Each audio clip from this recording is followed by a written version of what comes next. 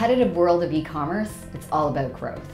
And there's always these different levers that you're going to try to pull to grow your business.